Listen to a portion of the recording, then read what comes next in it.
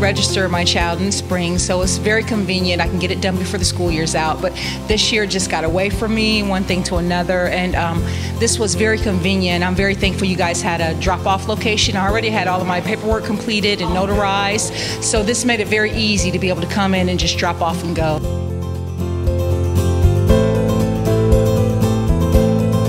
I recommend to any parent, if you can get it done before the school year's out, it's the easiest way to handle it, but this was the second easiest way to do it. From start to finish, it has been about 20 to 25 minutes. 20 to 25 minutes. And that's even if you have to sit down and fill out paperwork that you didn't have when you came in. So if you have students who are currently enrolled in APS, they actually just need to bring proof of residence that they're still in the home that they were in when they were attending the school the previous year.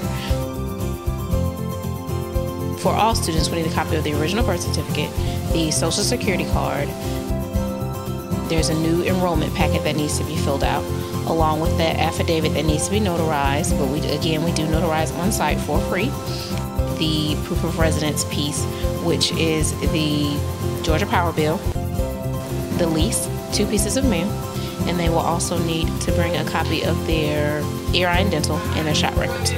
That's for new students, and that's for all new students. And if they are a new student to APS that has been in a school before, we also need a copy of their last report card.